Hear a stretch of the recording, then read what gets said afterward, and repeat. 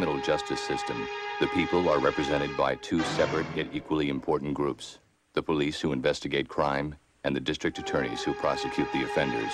These are their stories.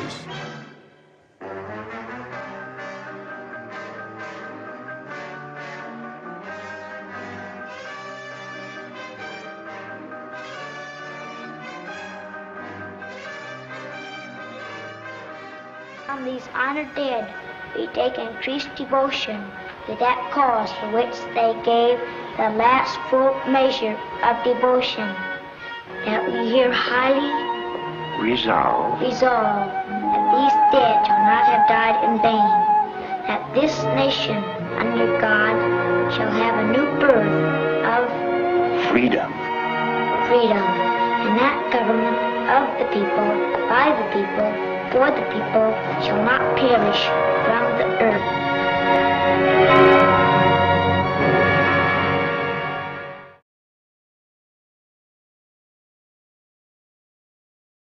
I have a dream that one day this nation will rise up and live out the true meaning of its creed.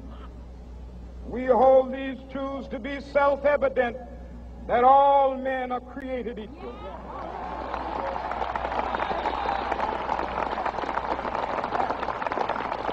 I have a dream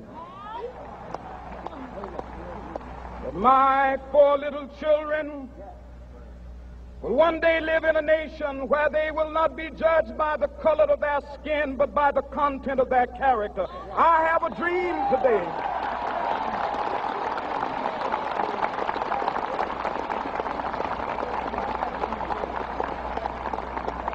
I have a dream that one day right there in Alabama, little black boys and black girls will be able to join hands with little white boys and white girls as sisters and brothers. I have a dream today. And so let freedom ring. Let freedom ring from Stone Mountain of Georgia. Let freedom ring from Lookout Mountain of Tennessee. Let freedom ring from every hill and molehill of Mississippi, from every mountainside. Let freedom ring, and when this happens, we will be able to speed up that day when all of God's children, black men and white men, Jews and Gentiles, Protestants and Catholics, will be able to join hands and sing in the words of the old Negro spiritual, free at last, free at last. Thank God Almighty, we are free at last. Well, I was approached by Jeff Barron, who is the victim of these horrible crimes in our court system. I was approached by Jeff and his family after they had read some things that I had written about another case in South Texas that I was involved in, where we had gotten rid of a KKK-affiliated Democrat judge there. It was cartoonish almost, but it was a real situation I had been involved with. And Jeff thought that that was probably some credible experience. And it turns out there was instant synergy. He needed help. Some people who were covering it previously had turned on him. Very tragic when that happens, when you have media that know the truth that suddenly flip and stop doing their job. Well, that had happened to Jeff. So I instantaneously just kind of felt motivated to take a look. And the more I looked, the more was there. I am a civil liberties purist. I believe that the Fourth Amendment to the U.S. Constitution is the most important amendment after free speech. And that's because it guarantees our right to privacy. I don't mean the one that they invented in the 1973 Roe v. Wade ruling where we said abortion is a right to privacy. I don't mean that one. I mean that we have a fundamental right to be secure in our persons, papers, and effects against all unreasonable search and seizure, except upon probable cause when a warrant shall issue. None of these conditions were met in Jeff's case. It was civil. That's the really amazing thing. This is civil stuff. He's being treated like a criminal, but the language of civil process was used to accomplish a virtual, gosh, we would call it house arrest situation. Everything but the ankle bracelet.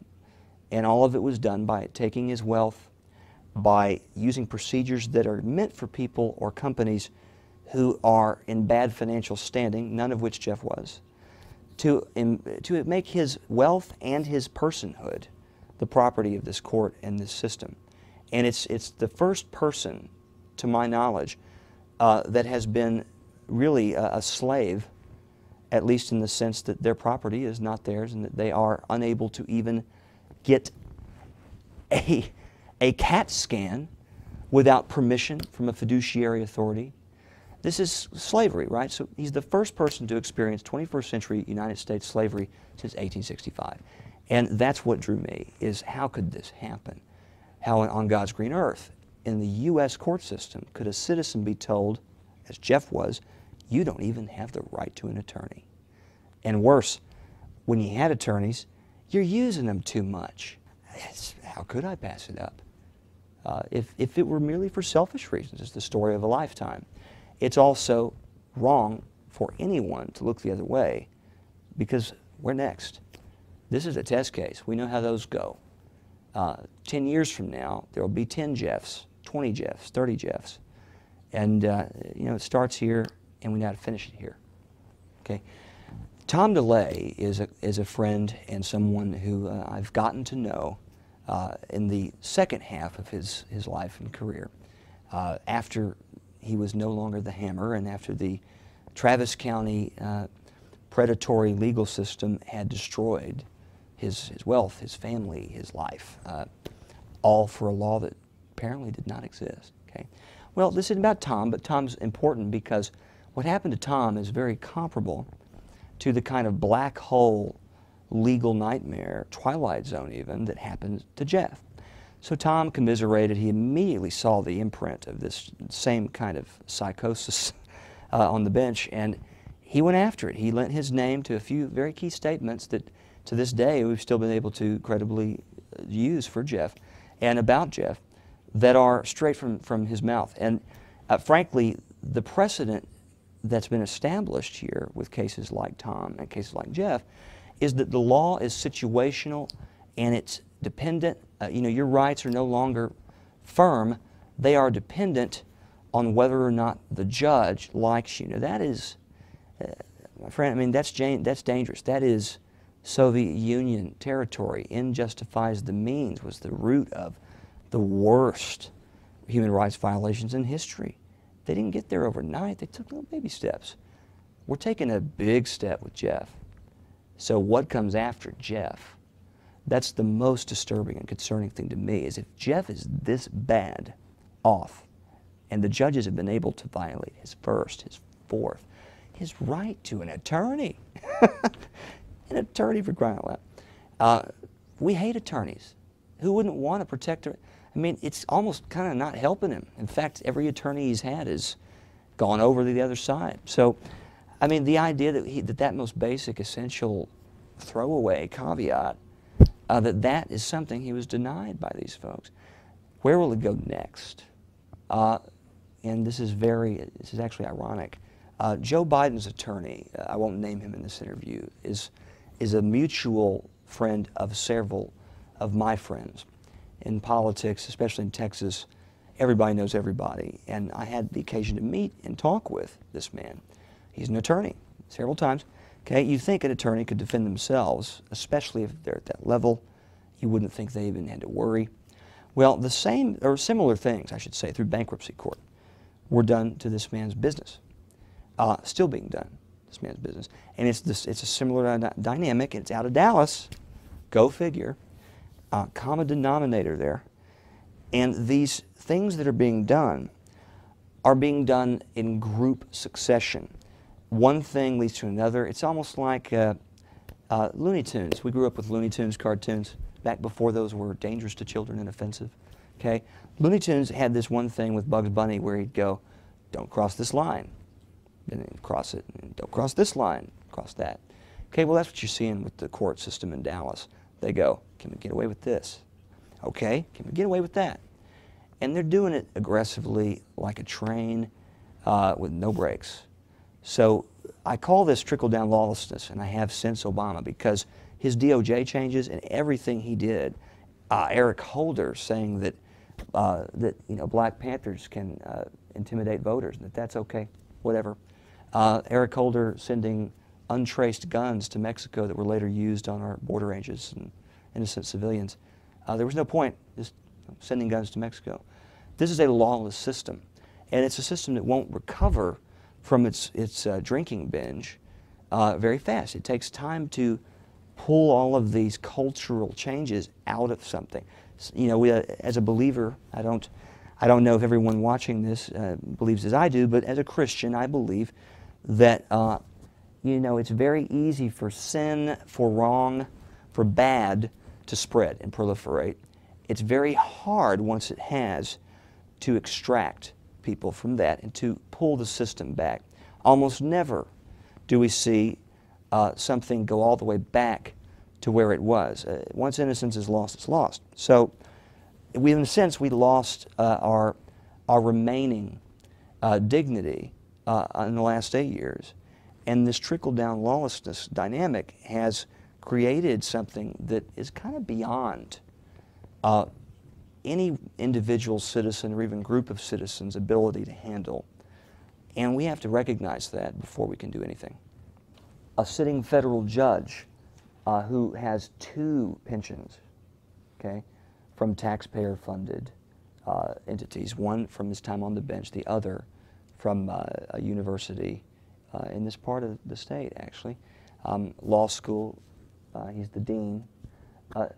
It's kind of interesting to have a judge who treats the law like he did, like a $5 prostitute, that man is now the dean of a law school. It's beyond me, but that's a focus. This judge threatened to use the military, the marshals, which he actually used to haunt Jeff's mother, an old woman, okay? Marshals visited their door, okay? A man who threatened things far beyond the legitimate powers of his office, abused his standing as a federal judge to get Jeff's money. Now, what do I mean by that? How does a judge get money? It's a little hard to explain. Well, court budgets, okay, court fees. Whenever you go to court, you pay the court, okay? Well, Jeff had a lot of money in a juvenile diabetes trust fund. That's point 2. Something that was going to help children. Legit, this is not a Bill Gates nonprofit. It's like, I gave away half my money and, it's his nonprofit. It's not that. This is a legitimate thing. The expenditures are there. You can show that what Jeff was doing was about helping kids. Then you have this guy, this judge, appointed by William Jefferson Clinton, who just decided, as he put it in his own words, apparently there's a lot of money to be had here, quote unquote. Now, there's no way context helps that, especially when you know that the ruling that ended up seizing Jeff's assets was backdated and took place without his presence. Ex parte communications resulted in a hearing that he never was given a notice to attend. This is criminal, obviously, but it's so beyond criminal. It's beyond Capone. Capone would look at this judge and go, man, that's messed up. That is where we are. That's the territory we're in. It's beyond even what organized crime looked like in the 30s. So that's what we have to really see. Now, number 3 is destruction of evidence and immunity. Judges that were either related to Judge Walker, sorry, not Judge Walker, Ferguson, Freudian slip. Walker is a man in Beaumont, one of the last KKK-affiliated judges. He's gone. We got rid of him. But Judge Ferguson, similar M.O. And Ferguson's biggest thing here is the fact that he had friends that came after, friends that still harassed Jeff from the bench, friends that declared immunity for all the attorneys involved that had touched Jeff's money at any time, and then proceeded to order the destruction and or locking up of all evidence against the law, but when has that mattered so far, so that Jeff cannot see or prove where the money went and where it was spent, so that he can actually counter these criminals in court. Okay, so the destruction of evidence and the locking up of evidence is a major crime. If I'm not mistaken, I believe it's a felony. And if it's not a felony, it darn well should be. But this is a crime, plain and simple. These people have not been held to account. And forget the judges. Forget the judges, Reggie. The judges would be great. It would be great to impeach judges. We don't do that very often in our system, even though we can. What's a realistic goal for guys like Jeff? The lawyers. The lawyers should lose everything. They should be disbarred. They should pay the fines requisite to the crime they committed, to the improper allocation and distribution of resources they were charged with paying limited debts with and then restituting Jeff. They never restituted Jeff's resources. So he was entitled to some sort of restitution by this judge. None of that ever took place. They spent it all. Those people were given immunity by the courts.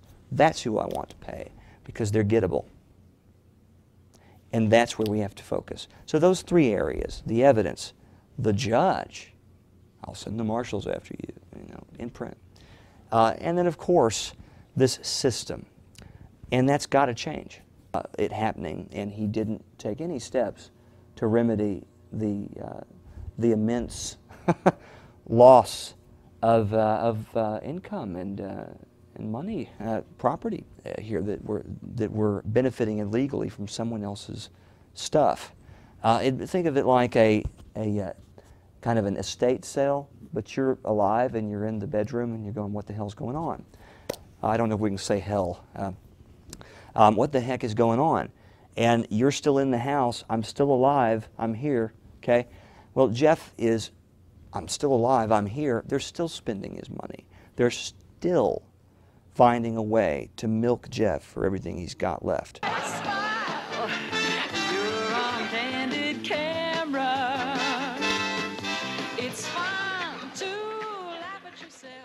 When I start sounding like Pat Robertson, and you know, and the gays and the, yeah, please.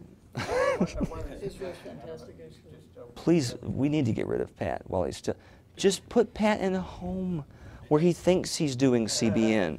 Give him the full set and go, Pat, you're on in 5, you know, and just let him talk to the wall. Because I love Pat. Pat was a force for good, okay? He's not always wrong. He's just retarded at this point. Yeah, it's not. Yeah. He doesn't have that thing he had when he was younger where he knows, I shouldn't say this on TV, you know? He says it anyway. He's loose. He's too loose. He's feeling good. The Holy Spirit, right. That's why Baptists. We have to have discernment for that too. That's why I became a Presbyterian for a few years, because they had an ending. Baptists, they feel the Spirit. They don't have an exit line, so they have to spend 20 minutes searching for the exit line, and then they land. Presbyterians, we're out at 12. If you're not done, we're leaving. You know. Okay, guys. Is 2 minutes too long? Okay. All right, back on track. Okay, this is sort of like, other than, and I'll let you, if you want to add to this, but what sort of monster? Give him help. Give Jeff resources. Help him fight. Treat this like Martin Niemöller was the man who famously coined the phrase, first they came for the socialists, but I was not a socialist, so I did nothing, etc. And so on until, then they came for the Jews. Then they came for the Christians, but there was nobody left, That is what this is. It's a modern day version of that. Now, we're not in camps, we're not gassing people yet, but if you can take away someone's rights and go, that was easy, and there's no consequence, none. A brick doesn't fly in your window, Black Lives Matter doesn't show up on your lawn, nothing happens, there's a problem with that. What happened to Jeff that really, really just essentially broke the bank for me was that not only were these things done, and he had to spend years fighting just to get the Fifth Circuit, which is more sane than most circuit appeals courts, to say, yeah, that's bad, it's unconstitutional, remand. And they did what the circuits do. They sent the case back. They said, fix this, give the man his money, okay? Give the man his stuff back, let him have a lawyer, okay? They essentially tried to reverse this decision. But as Andrew Jackson famously said as president, paraphrasing, okay, you've made the decision, now let's see you enforce it. All right? These courts don't really have the ability at that level to send, except in the case of Ferguson's deranged mind, to send troops to enforce these things. These are executive issues. So in Jeff's case, not only did he have to deal with the initial loss of his property, his credibility, this affected his business unfairly, obviously, but it affected his entire life. There's no normal after this. You never are the same person ever again, even if you get Jesus. And Jesus is great to have in this case. But this is not something that gets fixed. It is a permanent, lifelong scar. And it's not fair, and it's certainly evil, and it's wrong. But not only did Jeff have to deal with the initial wound, Jeff also had to deal with the fact that these guys didn't comply with the reversal. In fact, they still aren't complying with it. They're in process. And by in process, I mean they're spending everything they can before that someone makes them stop spending it. And with interest-bearing accounts like his, they're able to kind of stay just behind the curtain call. So that money is continuing to be a cash cow for men who should be in prison. And according to what I understand legally in this situation, many could be and should be. And I would love to see that. So what's happened now, after Ferguson, the man who said, you know, don't you know who I am, what I can do to you? I'm a federal judge. I can kill you. I can send the marshals to... You know, it sounded like Boss Hogg. If remember that show? When we were kids, we used to watch the show called Dukes of Hazzard. And for the people watching, and Dukes of Hazzard obviously is a show, but if it were any closer to that, you know, pinch me, because it was Boss Hogg. As I was reading this transcript, every caricature of a corrupt judge in movies growing up, this was it. It was the epitome of a Southern corrupt Dixiecrat. And to define Dixiecrat, these are the Democrats who actually tried to stop the Civil Rights Act and built those statues. In any case, Jeff is still a victim. He is still being victimized. He still doesn't have his money. He still didn't have it. If Jeff got a heart attack tomorrow, he would have to ask permission by default, because they're not done complying with the reversal. He'd have to, by default, ask permission to go get treated. This is the United States of America. This sounds more like the Soviet Union. And frankly, Jeff is not an apparatchik in this scenario. He's not Gorbachev in the back of the car. This is not a scenario that any American citizen should ever have to experience, much less twice after it's been declared unconstitutional. So where's Jeff now? Well, the Fifth Circuit has ruled again. This time they said, sorry, not sorry.